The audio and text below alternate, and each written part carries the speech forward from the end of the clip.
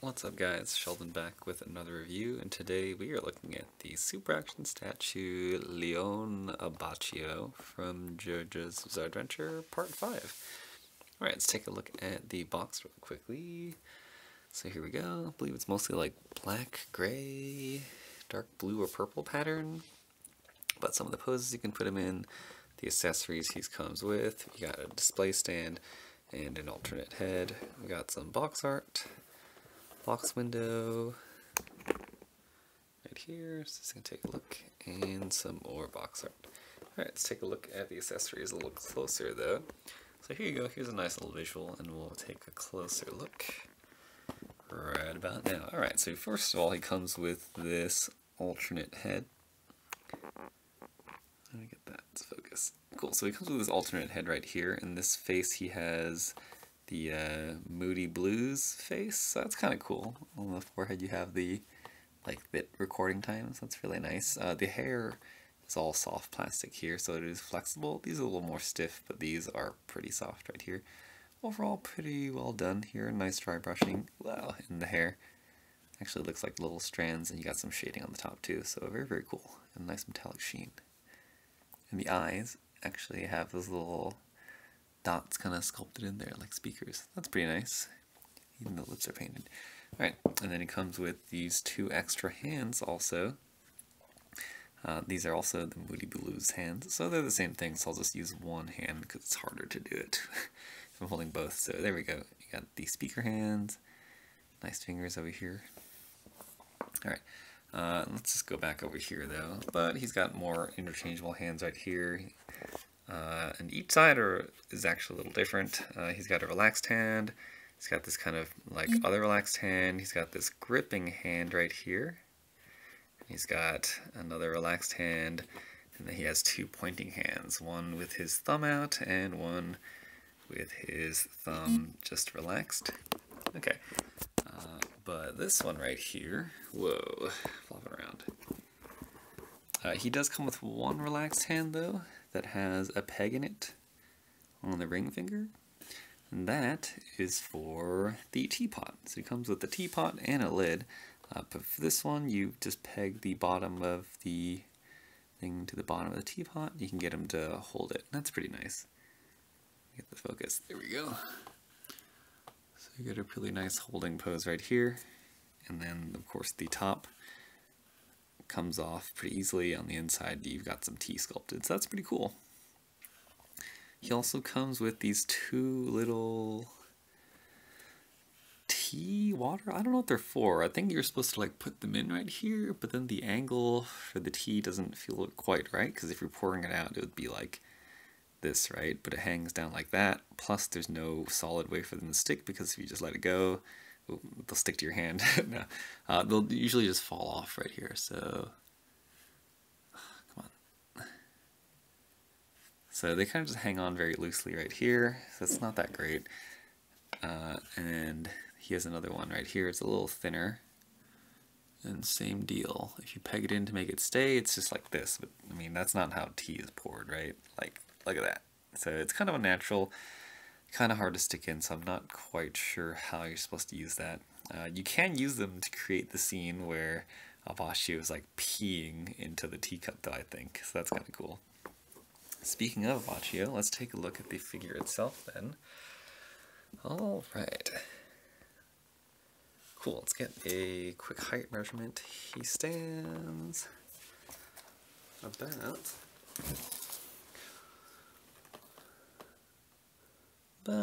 a little under 16 centimeters right here, which is about 6 1/4 inches, so actually some pretty decent size. And here he is next to Moody Blues, and he's actually, let me see, about the same height. He might even be a little bit taller, so that's kind of unusual. His stand's usually bigger, but then again his stand's not like big enough for fighting, so I guess it makes sense that it's roughly the same height though. Alright, so let's take a look at that articulation really quickly. So the head is on, let me get this out of the way. So the head is on that hinged ball joint right here. So here it is going up. He here it is going down. So going down is a little better because these are softer, but going back, the hair does get in the way, so you can't make him look up much. And the neck is on a single ball joint, but I don't know, mine is really tight, so I don't get much motion at all. I don't know if you can see it's moving. That's really it. And that's really it. So most of our articulation is going to come right here, at least for me. So that kind of sucks. Okay, for the shoulders, actually, let me just take off the hair because it gets in the way. So for the shoulders, though, you have the sleeves that do rotate. So you do get a full rotation right here. And then you do get about 90 degrees out there, so pretty good. Then you have a peg into the body and into the bicep, so you do get a little bit of a swivel right here. It's not bad. And then for the elbows, double jointed, you get better than 90 degrees, pretty good. And it does swivel at the top of the elbow and at the bottom right here, so not bad. Funny thing though, because of how it's sculpted, the arm can't be completely straight. So this is as straight as it'll go. So it's kind of unusual. And then for the wrist, we have that hinged ball with the peg right here. So pretty standard for this line. Unfortunately, the way that it's sculpted makes the articulation fairly limited. So again, it can rotate on the inside, but look how deep it is inside that joint there. And the sleeve is a little soft, but it's not going to do that much. So, I mean, when you have it in there, this is as much as you're going to get, like up and down, and like this way. You could rotate it, you'd have to like take it off, rotate it, and then put it back on. And so you get a little bit down, but not much at all. So I would say this is one of the biggest problems or biggest flaws of this figure, is the wrist articulation is like almost non-existent. For the ab right here, we have a single ball joint right here, so not bad. As you can see, the rotation is pretty decent. Here it is going back, so pretty good, but you do get some gapping.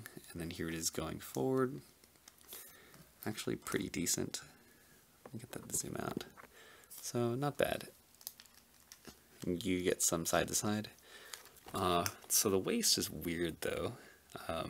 It is a ball joint, but I don't know, I guess with the way that it's sculpted, it's like pointed right here. I get almost no articulation. This piece is floating, by the way, but I just can't get it to rotate. I don't know if it's my figure or if it's the figure in general, but I cannot move it at all. I do get some side to side, so it's there, but no rotation for whatever reason. So be wary of that. And you notice too, his tail, or these coat tails, in the manga they should just be together, but I guess they're separate just so you can get better articulation here. And they are on this ball hinge right here, so they do go up. So they do get out of the way, and they are painted nicely on the inside with shading. So you could rotate them technically. Right, let me see. So the hinge, do they rotate? In theory they should. Yeah, well, they come out like this pretty easily. Okay, so there is that. It does look kind of weird though, because again, it's not supposed to be like that. So they're just flaps, but they're there. Let's get them out of the way a little bit though. For the hips, we have the pretty standard joints though. So here it is going out to the side at its maximum. Here it is going forward. So pretty good. You do get a thigh swivel right here. Pretty decent. And then you get double jointed knees right here. Pretty good. And then for the ankles, it is pretty limited thanks to the sculpt. You have these pants that come out so far and they're flared out, but it's just so deep in there that this is as much as you're going to get. So a little bit going back, pretty much none going forward. You do have a toe hinged, but it's really like floppy. And then you can get an ankle rocker. You just have to like get in there and mess with it a little bit, which I'm not going to do for now. And also this A right here, it is glued to the back, and then this piece is soft, so it does move around a little bit. Alright, so overall, my impression, well, let's talk about the paint and sculpt actually. So it's mostly just one color, but I gotta say, it looks really good. I think that's actually the strength of this figure, is that it looks really, really nice. You have this nice shading on the inside of the coat, which is really cool. You have this golden trim down here, which is really nice. You even have these details in the shoe, even though it's hidden for the most part. And this big A, this big Avengers sign, looks pretty cool. And these little like straps down his shirt look really, really nice, and they're painted very cleanly. And you even have the gold buttons at the very end right there that are painted nicely. So it looks great. The only issue is that the articulation is really weird. I don't know. Like, the range of motion in certain places is pretty good, but just the way that it's designed makes it just difficult to handle. Like, stuff gets in the way for some reason. So like this hair, while you're trying to move the arm, will get in the way. Like this coat, you'll have to move it out of the way. So I have mixed feelings about this. It fits the character because the character himself doesn't really move into really crazy dynamic poses, so it works well there. It's just as a figure, sometimes it's kind of hard. Something that I do want to say though is that the face is painted really, really nicely. Really nice detail in the eyes, really clean paint on the lips though. So appearance is great. Whether or not I recommend it, let me see.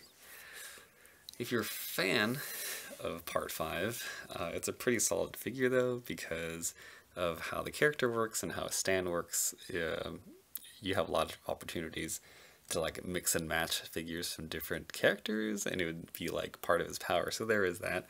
As a representation of the character, I think it's actually pretty solid. Plus, since the figure is not that popular, it's actually very cheap and fairly easy to find. I think sometimes I see it like up for like $20 and things like that, so it's actually pretty good. If you're kind of a casual fan of Jojo, you could pass. It's just, again, not a popular character. It's kind of niche, but it does look pretty cool. Anyway, enough about that though. That kind of does it for this review. So if you enjoyed, feel free to give me a thumbs up and subscribe for more videos. I'm going to put this guy in some posts at the end. Alright, thanks guys.